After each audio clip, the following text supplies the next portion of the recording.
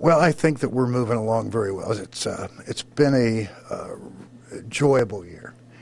Got a lot of young kids. I think in August we were all a question in our mind just what we could do. And attitude, work ethic, doing the things that they're asked to do. Only got 11 seniors, but they've really provided some strong leadership, and there has been gradual improvement. Got beat by a better team, beat some teams that might have been a little more talented, but I think we're a better team. That'd be the case this week. We're going up against a team that's very talented, loaded with Division I transfers. But football is the ultimate team sport, and that's what we've got to do. We've got to play great team football to overcome the challenge. These guys were national runner-up a year ago.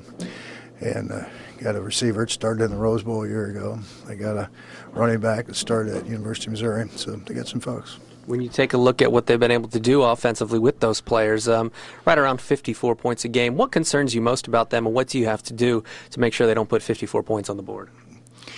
Well, again, you got to play disciplined defense. You got to gang tackle. You got to fly to the ball.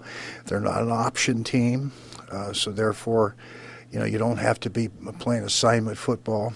Kids, you teach them to get to the football as quickly as possible and gang tackle. That'll be the case. Secondary, young secondary, you got to keep the ball in front. They can play it underneath. Come up, tackle them. Try to eliminate the big play in the air. They got to tackle because they got a great running back on the ground, and be able to withstand an offensive line that averages over 300 pounds. On the other side, again, over 300 pounds on their down three, and got some Division I transfers at a corner and linebacker, and going to be a real interesting opportunity for us. And it is an opportunity at this point in time. I don't think many folks thought we'd be sitting here at 9-1 and back in the postseason play, but we are.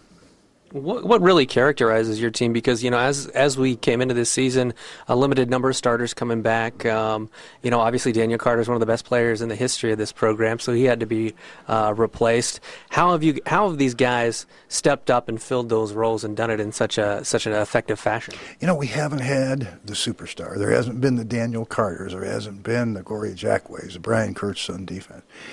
We're kind of the no names. Again, because we're so young, you got 9 new starters on defense. You got another half a dozen on offense. Got guys in the kicking game doing things for the first time. So it's like a rookie football team, and doing the things that we ask them to do with a positive attitude and great effort has been the reason I think we have been able to improve week to week. Final question, what in your mind is the biggest key against Lindenwood? Obviously having to go on the road and play a team, that was a runner-up last year. You got to stand and throw punches with them all the way. You can't be intimidated. They're a veteran ball club. Get a lot of junior college transfers as well as Division I transfers. We're young. We don't average 20 years of age with our starting 22.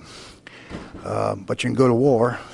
You can go to battle, you can get shot at, so you can certainly go play a football game. If you stay together and maintain discipline, we can make things happen. All right. Anything else you'd like to add, Coach? You got it.